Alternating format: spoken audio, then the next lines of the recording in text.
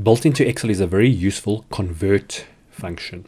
So it means you don't have to remember all these various conversions. So just to show you how it works, I'm going to use the function wizard. The function is called convert. And what you need to do is very simple. So what's the number? So I've set this up already. So it's 1. In this case, I want to go from 1 kilometer to 1 mile. You then need to use the particular letters that match the unit. So for example, 1 kilometer from that unit to that unit. So you'll see we've set it up like that. Immediately it's telling you what the answer is. So when I say OK, it then gives you the answer. Just going back into it, the most difficult thing probably about this formula is just knowing what the various symbols are, which mean the various things. So if you go into the function wizard and you click on help on this function, you will come to this page. This is the page that shows it all.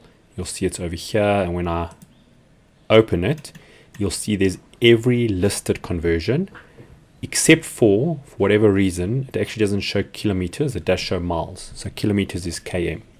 But you can see here, you can get any one of them. So for example, if you want to go from grams to pounds, it's G to LPM. So I'm just going to copy these down. And what you'll see, it's converting Celsius to Fahrenheit, kilogram to pounds, inches to centimeters, millimeters to inches, meters to feet, and all of these others. So there is weight and mass.